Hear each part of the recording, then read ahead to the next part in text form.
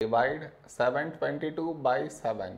To do this division, we should frame it in this way. 722 here and 7 here. This is your step 1. Next, here we have 7 and here 7. When do we get 7 in 7 table? 7 ones 7. Now we should subtract, we get 0.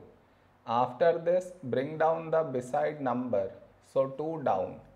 Now here we have 2 and here 7. 2 is smaller than 7, so we should bring down the second number. And the rule to bring down second number is, we should put 0 here, then only we can bring this number down. Now 22, a number close to 22 in 7 table is 7 3s 21. Now we should subtract, we get 1. No more numbers to bring it down, so we stop here. This is our remainder and this is our quotient.